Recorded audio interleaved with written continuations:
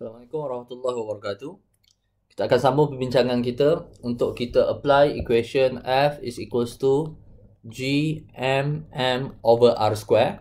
Yang ini adalah equation Newton's law of gravitation. Yang mana soalannya berbunyi, calculate the net force on the moon.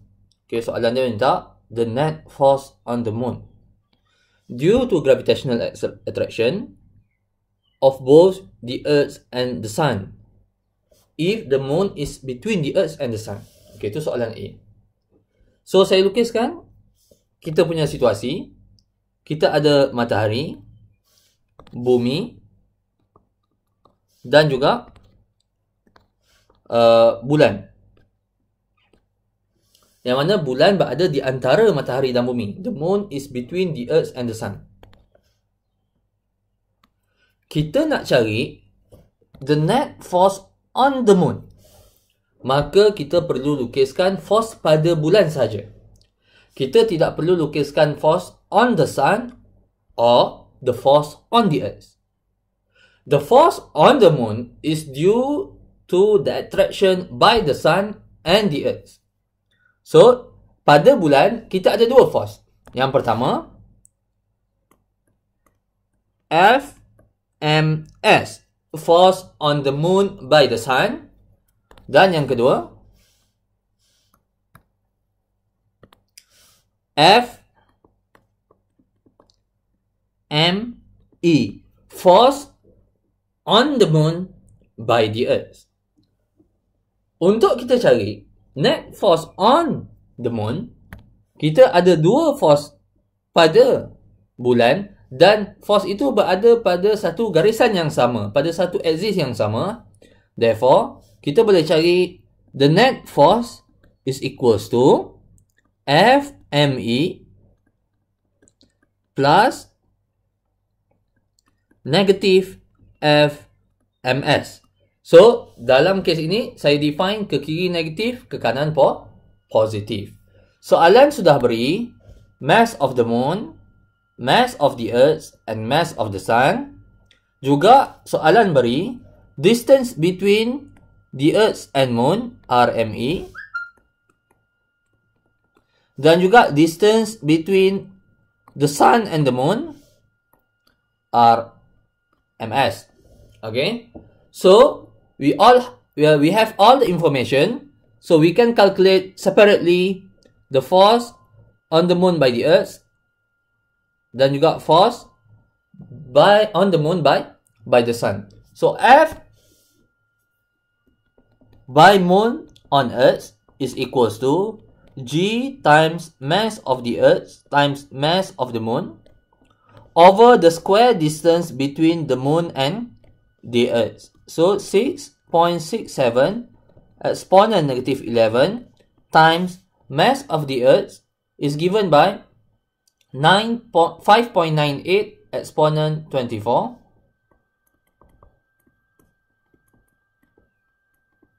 time mass of the moon is 7.35 exponent 22.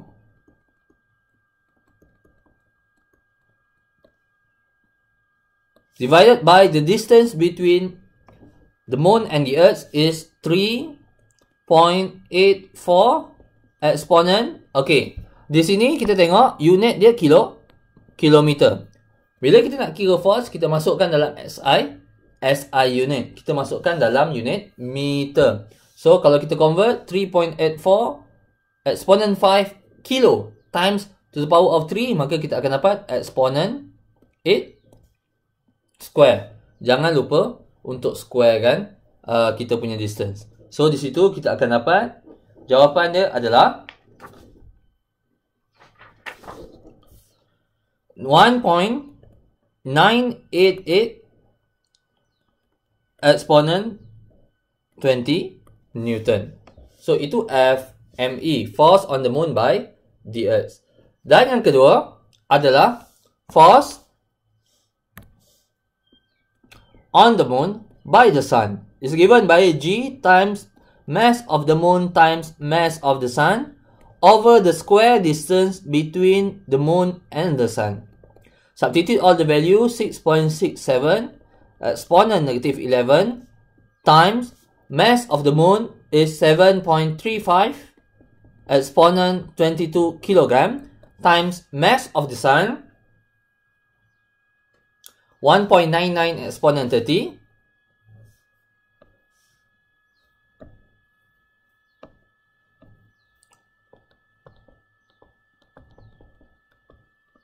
kilogram divided by the square distance between the moon and the sun is kalau tengok pada list tu 1.5 exponent 8 kilometer. Okey, hati-hati. 1.5 exponent 8 kilometer bersamaan dengan 1.5 exponent 8 8 campur 3 11, so exponent 11. Okey, meter square. Dan di sini kita akan dapat jawapan dia sama dengan 4.34 exponent 20 Newton. So, kita pun boleh cari net force is equals to F on the moon by the sun, F on the moon by the earth, plus negative F on the moon by the sun. Okay, kerana dalam gambar yang saya lukis, matahari ada kat kiri. Boleh tak nak lukis belah kanan? Boleh. Itu terpulang pada kamu. Okay, kerana susunan dia tak ambil kisah pun sebenarnya. Okay, tapi perlu kita masukkan negatif. Okay, kalau kita susun dalam susunan yang berbeza, sini MS, sini ME, maka F moon earth akan jadi negatif. F moon sun akan jadi positif. Ini alternatif diagram. Tapi untuk diagram saya dia akan jadi F moon earth minus F moon sun. So the force on the moon by the earth is 1.988 exponent 20 minus the force on the moon by the sun is 4.34 exponent 20. So, kita akan dapat jawapan sama dengan negative 2.348 exponent 20 Newton. Okay, dah dapat negatif. Apa maksud? Since kita define left sebagai negatif, maka negatif di sini juga bermaksud ke kiri. Ataupun kita boleh cakap negative sign indicates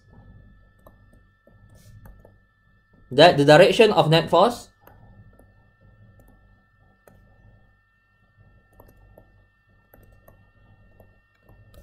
is towards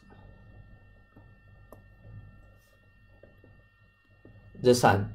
Okay, biasalah objek yang besar akan exert force yang lebih besar. Force is directly proportional to the product of the mass. Okay, so force force on the moon by the sun is larger than force on the moon by the earth. Okay, so itu soalan A. Pada soalan B pula, we also need to calculate the net force on the moon. However, in this case, they are at right angle to each other. Okay, siapa yang at right angle to each other? So, susunan dia macam ni. Kita ada matahari, bumi, bulan, dan juga bumi dalam susunan segitiga. Untuk kes ini, bagi memudahkan calculation, kita akan ambil kira distance between moon and earth is equals to 3.84 exponent 8 meter, dan distance between moon and the sun sama dengan 1.5 exponent 11 meter. Nah, walaupun nampak susunan sudah berbeza, mestilah distance dia akan berbeza dengan soalan A. Tetapi untuk kita mudahkan perbincangan kita, kita anggap tak ada perubahan yang ketara dari segi distance walaupun kedudukan di antara bulan, matahari dan bumi sudah berbeza berbanding soalan A. So, walaupun kedudukan berbeza, tetapi kita ambil distance yang sama yang diberi dalam soalan A. So, bila kita ambil distance sama, maka automatically nanti force akan jadi sama sebab mass sentiasa constant. So, pada kes ini, pada bulan masih lagi ada dua force. Yang ini, force on moon by the sun and the force on moon by the earth. Okay, so ini saya salah, ME. Okay, dan dalam kes ini kita dapati bahawa the force MS is perpendicular to the force ME. So, kita boleh cari the net force by using Pythagoras theorem.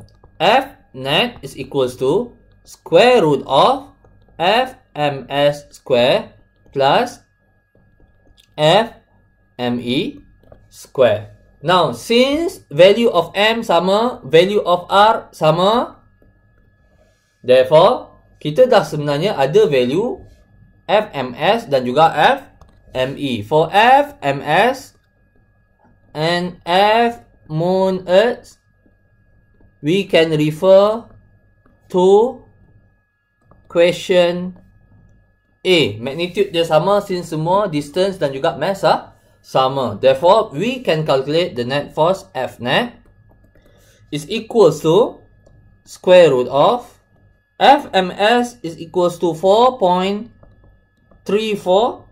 exponent 20 square plus force on the moon by the earth is 1.988 exponent 20 square. Okay, force on the moon by the earth is 1.988 exponent 20 square. And kita square rootkan semua benda, kita akan dapat 4.77 exponent 20 Newton. So, that's all for this video. Apa yang kita apply dalam video ini adalah yang pertama, Newton's law of gravitation, F is equals to Gmm over R square. Dan yang kedua, disebabkan ini force, maka kita kena apply adding, vector addition.